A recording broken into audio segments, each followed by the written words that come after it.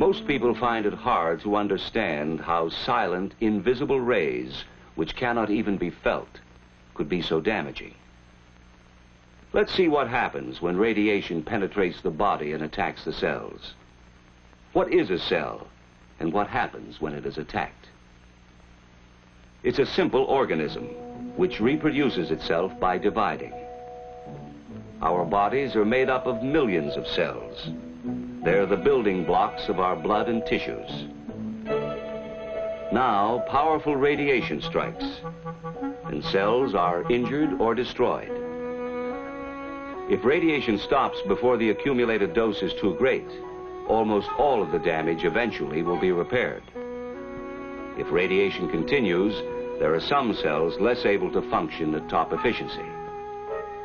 Should the body fall behind in its recovery, severe illness or death could result.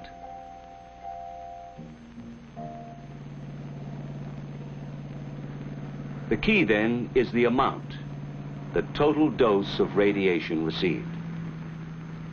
We measure radiation the same way speed is measured by a speedometer. Only instead of a speedometer, we have a rate meter, and instead of miles per hour, we measure the rate in roentgens per hour. We need another device called a dosimeter to record how much radiation a person has accumulated over a period of time. In the same way we record accumulated distance in miles, the dosimeter records accumulated dose in roentgens.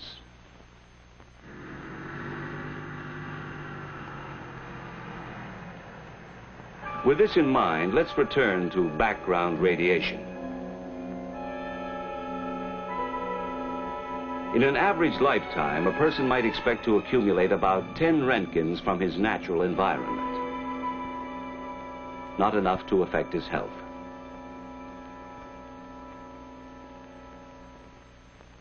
This same healthy person would need medical care if he received more than 200 roentgens within a few days. 300 roentgens in the same period would cause severe radiation sickness or possibly death. And as we go beyond 300 roentgens, the danger of death increases rapidly.